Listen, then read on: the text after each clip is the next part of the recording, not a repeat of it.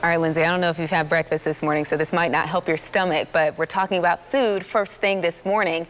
And today kicks off the first ever Black Restaurant Week in Kansas City. 41 Action News reporter Charlie Keegan shows us what you can expect this week.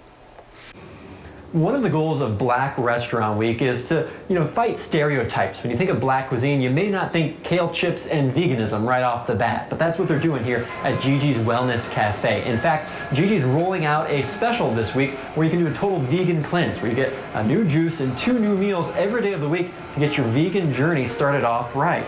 Now, other restaurants are using this week as kind of a chance to expose people to black culture and African culture. I think it's an opportunity to highlight black businesses in Kansas City area, and especially patronize those small black businesses that really need to and want to stay in business, especially during this pandemic that's going on right now. For more information about Gigi's Wellness Cafe and the other restaurants participating in Black Restaurant Week, just head on over to kshb.com, look for web links. We've got a link up there where you can find all the restaurants in our area participating. Reporting in Kansas City, Missouri, I'm Charlie Keegan, 41 Action News.